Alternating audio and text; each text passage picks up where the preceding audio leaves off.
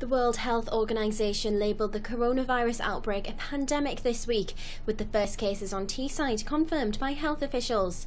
Families and friends of care home residents are being asked to make only essential visits to try and help minimise the outbreak. Stitchnell House and Gretna Court in Hartlepool are encouraging people to use FaceTime and Skype instead.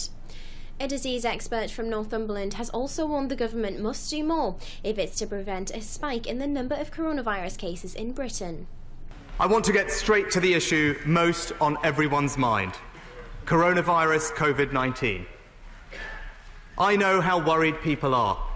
Worried about their health, the health of their loved ones, their jobs, their income, their businesses, their financial security.